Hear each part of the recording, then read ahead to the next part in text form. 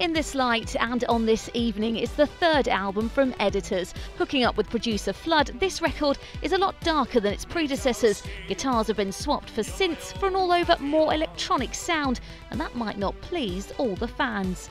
The world turns too fast. We weren't really experimenting, we were just having fun. It's not experimental music, it's just trying new things. So the fans won't be too shocked, will they? Some might, some won't.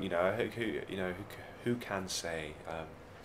We've made you do make the record for yourself, so I'm not really worried about that. I definitely see the album more of a logical progression from the first album than our second album. I think the first album, there are a couple of songs on there that were very synth-led, and the whole record had a bit of a synthesized kind of background to it, and the second one did, but not as much. So this one feels closer linked to the first album, but yeah, on the surface of it, I think people might be surprised, but I do think it's a grower. I think after a while you kind of realise that it's still our band, it's still the same sense of melody and drama and atmosphere and tension that we've always had, albeit now it's slightly different. It kicks like a sleep twitch. In fact, as the guys themselves admit, current single Papillon is the most commercially palatable track on the album, some of which will no doubt resonate with fans of John Carpenter's brand of horror movie soundtrack. Nothing wrong with that, we are fast approaching Halloween after all.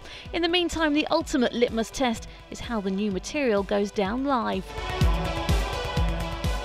Are you looking forward to getting back on the road?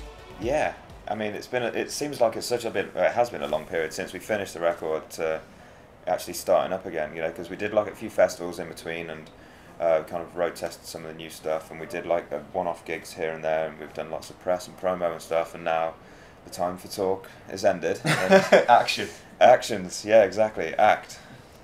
So yeah, it's business time. It's the fun bit. I suppose that's the real test, isn't it, as to whether this not new direction, but a slightly different sound, whether it's going to go down well with the fans. So are you a little bit nervous about that? We'll finish the show if the people are still there. Yeah, we've always got the old songs, haven't we? And see for yourselves, Editors have just kicked off a UK tour that will see them on the road this month before heading off to Europe for the rest of the year.